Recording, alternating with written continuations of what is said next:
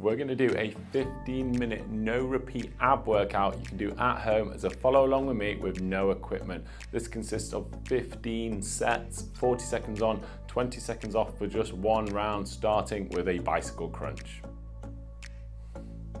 So if you lie on your back, we're going to go opposite elbow towards the opposite knee with your hands on your temples. We want a nice big rotation of the torso. Don't worry if you can't quite get elbow to knee, just get as close as you can. I like to gently touch one elbow on the floor whilst the other elbow makes contact with the knee. That makes sure I give a nice big rotation.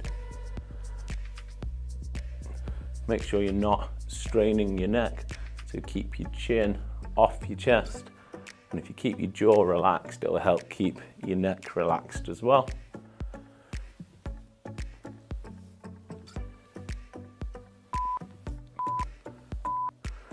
Okay, next we're going to do alternating V-ups, and you've got two options. You can do the full V-up onto the tailbone, or you can do just a crunch style V-up.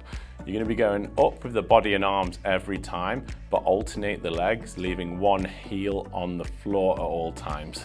So arms above the head, engage the abs. Let's go.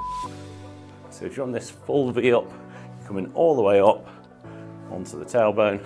If you're on that crunch one, it's going to look similar, but your lower back is going to be in contact with the floor the whole time. It's a slightly smaller movement, but still very effective.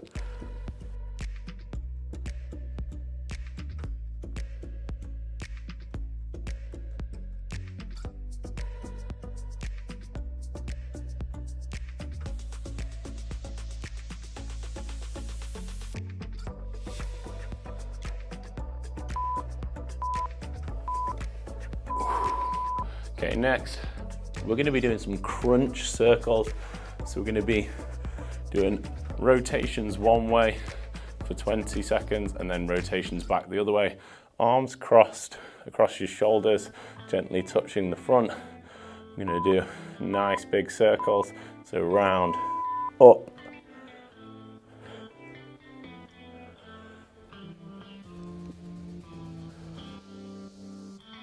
Make sure you're opening the abs out as you come to the mat. Drawing the elbows close to the quads. Change direction.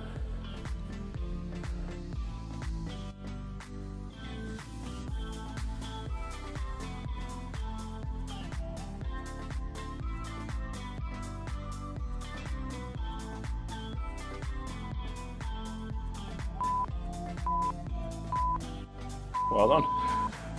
Now, your abs are a group of muscles, not one muscle, so we're going to give the rectus abdominis a rest and start working some of your transverse abs with a side plank and a little bit of obliques. So if you come onto your side, you can do this in a full side plank position, or you can opt for that half side plank. If you're doing the half side plank, you've got the bottom leg bent, but the top leg's straight. Make sure you're not sinking into the shoulder. You should be actively pushing through the elbow into the floor. Your hips should be facing square forwards. I know it's tempting to turn them up towards the ceiling, but try not to do that.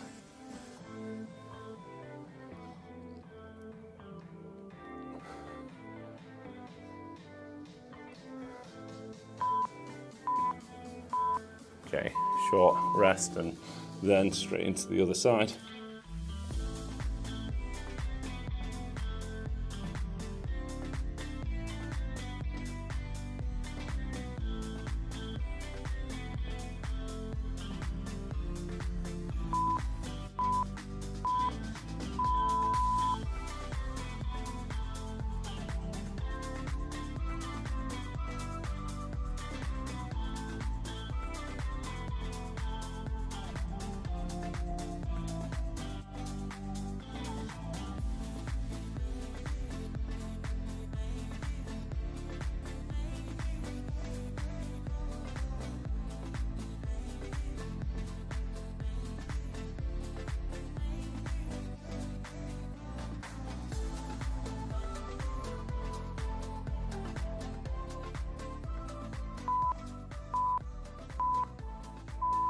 Okay, lying on your back now, we're going to get the hip flexors involved with some leg raises. If you need to, you can slot your hands underneath your glutes for extra support, but if you can, don't do that. Have your hands out to the side. We're going to be leg raising up until the tailbone just lifts off the floor, and then lowering down as low as you can get without arching your lower back off the mat. So get rid of any gap appearing here. Don't worry if you're not going that low down. If you feel like you're arching early, just stop, just shorten the range of motion. As you get stronger, you'll be able to lower the legs further. And if you need to unlock the knees slightly, it's going to make it easier as well. Head can be on or off the mat. Sometimes I actually prefer off the mat. It helps me keep my abs in a more locked in position. Let's finish this rep. Okay, I'm going to continue the hip flexors. If you straighten the left leg and hug the right knee to your chest, I'm going to isolate this hip flexor. You'll feel like it's your quad as well, but one of your quads causes hip flexion. So lift, hold, 2 to 3 counts, down, straight back up, hold. Trying to keep good posture to the spine. Keeping the knee locked out. It's surprisingly difficult, especially if you're getting good height with that leg.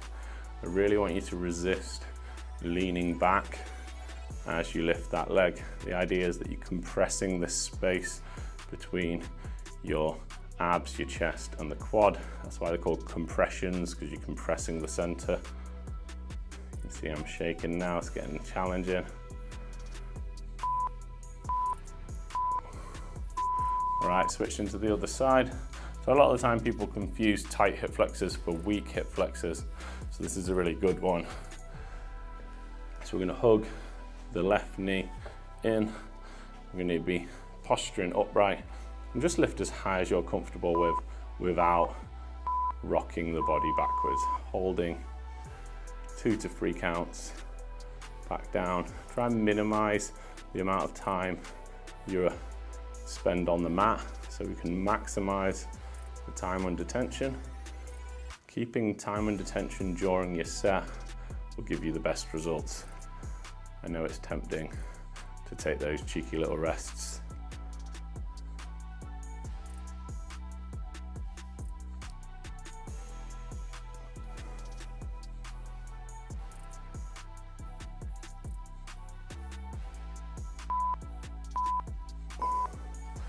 Okay, lying on your back, you're gonna do some wipers, some rotational core strength. You can have your arms outstretched or 90 degrees if you're struggling for space.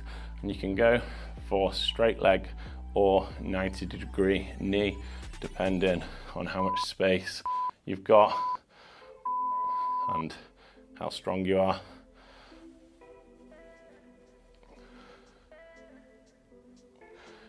Whilst you're dropping down to one side, trying to keep the opposite shoulder pinned on the floor, so it's no good if you're just rolling off. Fall your legs down to one side, but really pin that opposite shoulder into the floor. I've got my legs almost straight. Hamstrings a little tight today to fully lock them out.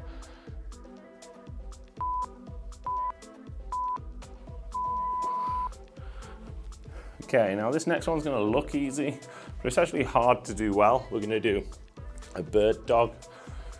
So if you're concentrating, it's gonna be a good exercise. And you're gonna lift opposite leg and opposite arm up. And you're gonna try and do that without overarching your lower back. So left arm, right heel. Draw the belly button in, hold for 2 counts. Bring it in. Then left leg, right arm.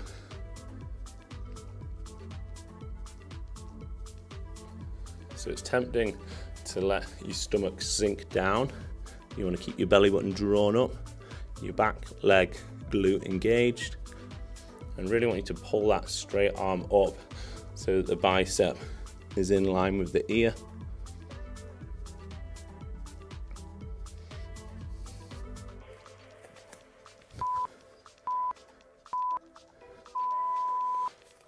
Okay, lying on your back. Gonna do a calisthenics core exercise now. Gonna do a hollow hold. Now you can do a half hollow with one knee in, one knee out, or you can do the full hollow with me, both legs, both arms out. The goal is to keep your lower back in contact with the floor. If you're looking to level up your training and experience significant strength development, try my Calisthenics Evolution Plan, available as a one-off ebook and also included in the TPT Studio members area via the workout plan section. The plan includes 4 meticulously crafted reps and set style calisthenics workouts for optimal strength development. Each exercise includes beginner, intermediate and advanced options with video demos, making it suitable for all abilities and giving you progressions to work up through. Check it out via the link in this video's description after your workout. Okay, we're going to do an oblique crunch now. So if you drop your left knee down, keep your right knee pointing up towards the ceiling. I'm going to put my left hand on my right obliques, my right hand on the temple on my right side. And I'm going to crunch that right side up as if I'm trying to touch the elbow on the quad, then opening back out. I'm going to do continuous reps. Now this is only for 20 seconds, so get ready for a quick switch.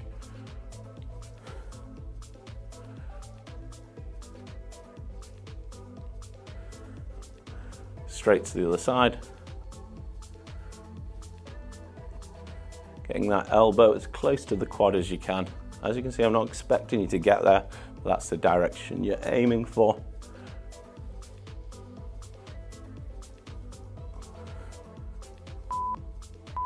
Let's finish this rep. Okay, next we've got a dead bug. So it's basically like an upside down bird dog. So your knees are going to be at 90 degrees, arms straight. You're going to be dropping opposite sides down whilst compressing that lower back flat to the floor. Don't try and do lots of reps. Just focus on keeping the core locked in as you drop opposite sides down. I realize this can be a bit of a coordination nightmare if you've not done it before, but I promise it gets easier with repeated attempts. Brace those transverse abs. That's your corset abs that wrap around probably the most important abdominal muscles for what you'd call core strength. We're hitting all the ab groups in this workout. Okay, on to reverse crunch now. So a bit like a leg raise, but we're going to keep the legs fully bent this time, rolling the knees and the quads as if they're going to touch your chest. I'm going to try and keep whatever angle I choose at the knee consistent. For this one, actually the more bent the legs are, the harder it's going to be. You're going to have to lift the weight of your feet as well. So if you want to make it harder, try and keep your heels right next to your glutes. It'll be a lot more difficult.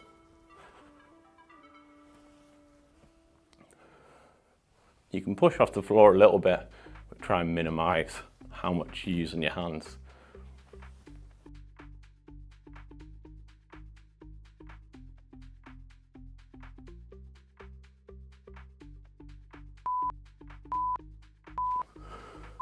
Okay, let's finish it off with a nice strict plank. So we're going to go in a front plank, and I want you to really engage the glutes for this front plank. So onto the forearms. If you're struggling with a front plank, you can always do a kneeling variation. And let's go. So engage the glutes, draw the belly button in, and then I want you to actively pull your elbows down towards your toes and pull the toes up towards the elbows, almost like you're compressing that center space underneath your body. You'll find that you'll engage your abs a lot better doing that.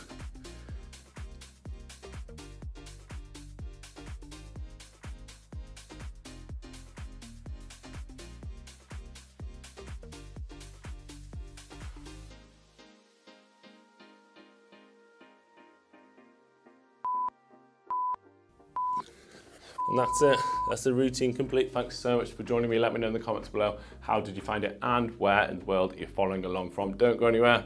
If you've still got energy, why not try one of these 2 workouts right now, and I'll see you in one of those.